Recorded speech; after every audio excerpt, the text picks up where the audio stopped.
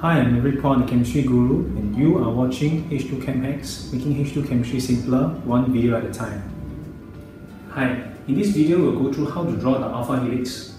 Now we know that protein structures, there are basically four levels: the primary structure, the secondary structure, tertiary structure, as well as the quaternary structure. Now the alpha helix is actually our secondary structure, held together by hydrogen bonds at regular intervals between peptide linkages. Now if you look at the diagram of my alpha helix, you notice this looks like a spiral or telephone cord. This is in a very regular arrangement, and the coils are all held together by hydrogen bonds between peptide linkages.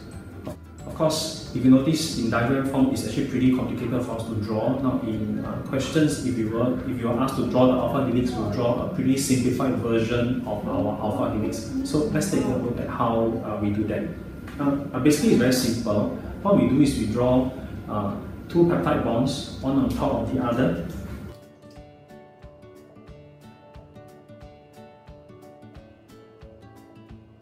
Now notice in this case, the peptide bond, instead of drawing it as a C double bond on the left hand side, NH on the right hand side, we draw in the reverse way.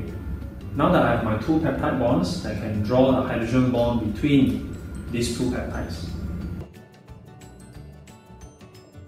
Now the next thing we need to do is just to draw the polypeptide chain, which starts from the top right hand corner.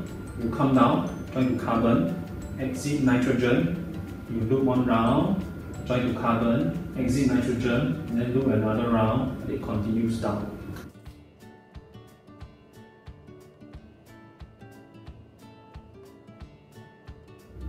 And so this is how we draw our alpha helix. If you have enjoyed this video, please share this with your friends. To learn more about H2 chemistry, please subscribe to my YouTube channel, follow me on Facebook, Instagram or Twitter. If you want to know more about my H2 chemistry classes at Nishan, please visit my website. Thank you for watching H2ChemHacks. I hope I've made H2 chemistry simple for you. I'll see you next time.